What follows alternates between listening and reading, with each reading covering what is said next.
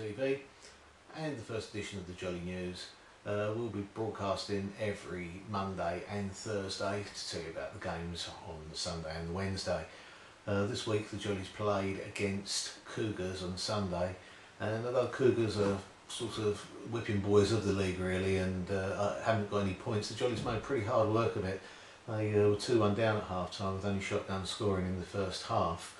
In the second half it was a different story. Dino got a couple, Shotgun got another 2, and the Rock chipped in with 1. So a 6-2 victory over the Cougars at the weekend was much more respectable for the boys.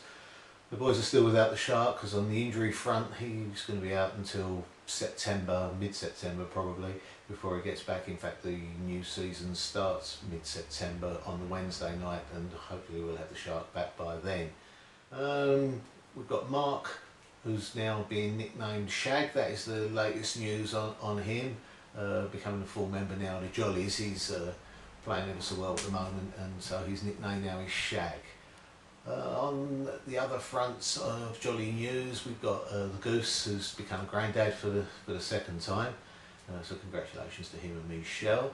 And anything else jolly that comes to our attention, you'll be first to hear it here on YouTube on the Jolly Jills News Jollies TV. Also, the boys are playing now with their new kits on.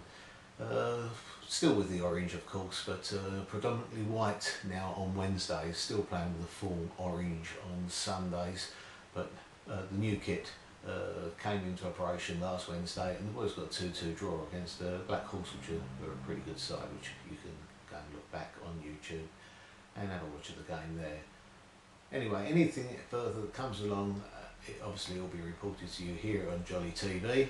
Also on Jolly TV you will be able to find interviews, you'll be finding out about Jolly's trips, both abroad and at home, and anything else that's really going on that we need to get everyone to know about. Anyway, once again, I hope you'll all subscribe and tune in to Jolly TV here on YouTube. Jolly's 5-a-side is the web address if you want to find us, and see you next time.